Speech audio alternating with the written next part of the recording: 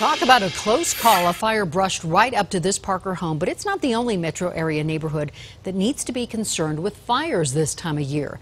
Denver 7 reporter Marshall Zellinger is live along the Highline Canal near Littleton, and there's fire danger even in the middle of the metro, Marshall.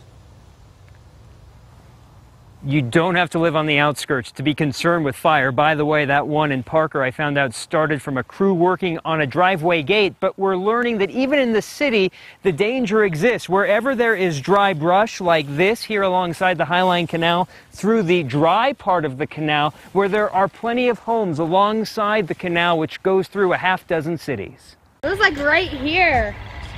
Oh my gosh, it's scary. Lindsay and her dad rushed home to their dog Cappy when they found out a fire was near their Parker neighborhood. Being a typical guy, I was blowing it off, saying, oh, it can't be that close.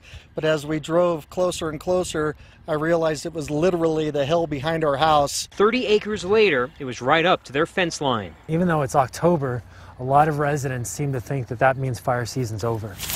Einar Jensen helps people reduce risk from wildfires, which can happen anytime there's no snow on the ground. Oh, it's October 13th. Get out of here. Until this year for South Metro, we had more wildfires October to March than we did April to September. And it's not just places like Parker. Homes near Cherry Creek State Park and along the 70-mile stretch of the Highline Canal from Aurora to Littleton. There is tough access on the Highline Canal, so that's where we're truly looking for that quick 911 call. Cherry Creek State Park has done a good job. They've done a significant mow strip along their fence line. And if you do have brush near your home, keep a mowed line between that brush and your home, something Brian learned in a scary way. I guess the good news out of this situation is I won't have to mow that next year because it's already burned.